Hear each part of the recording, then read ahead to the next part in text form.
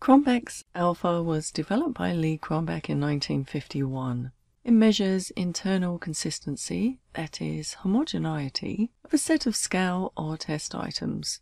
In other words, we want to know to what extent do all of our test items measure the same construct. Constructs are broad concepts or topics for study. For example, a construct might be neurosis, openness, or intelligence. Internal consistency is measured by how well items vary together or intercorrelate. Alpha measures split-half reliability. As an example, you might design a questionnaire to measure neuroses.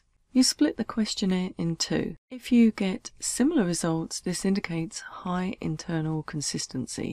There are many ways you could split half a test. For example, you could split it by odd and even numbers or right down the middle. Conceptually, Cronbach's can be thought of as the average of all possible split-half reliabilities. Alpha is between 0 and 1. The closer your result is to 1, the higher the internal consistency. If test items are correlated to each other, alpha will increase. So the closer you are to 0, the lower the internal consistency. The length of the test does affect alpha. If your test is too short, your alpha level will be reduced. Lengthening the test may increase the alpha level. So what is a good alpha level? Macmillan and Shoemaker suggest that if your groups of items have an alpha of below 0.7, you should use those groups of items with caution. On the left, I have a list of items I want to find alpha for. The formula is on the right. N is the number of sets of items. We have 3 groups of items. Then inside the parentheses we have 1 minus the sum of all the sample variances. Sigma notation there just means add everything up. So here we have to find the sample variances. If you're not familiar with finding sample variances, I do have another video on my YouTube channel that covers that. The hand calculation is a little long for a sample variance, so I won't go into that in this video. For this calculation, I'm just going to use Excel. Here's the formula.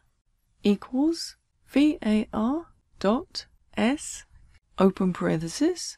I'm going to click on the first cell in my column, followed by a colon, and then I'm going to click on the last cell. When I close my parentheses, there's my sample variance for that first group. If you drag the little square all the way across the row, it will fill in the rest of the variances. So now I know all of my variances. I just need to add those up.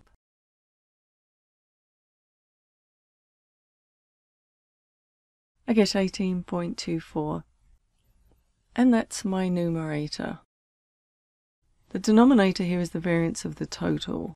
So I'm going to add another column to my data and total my items up. So that first row, 2 plus 1 is 4. The next row is 16.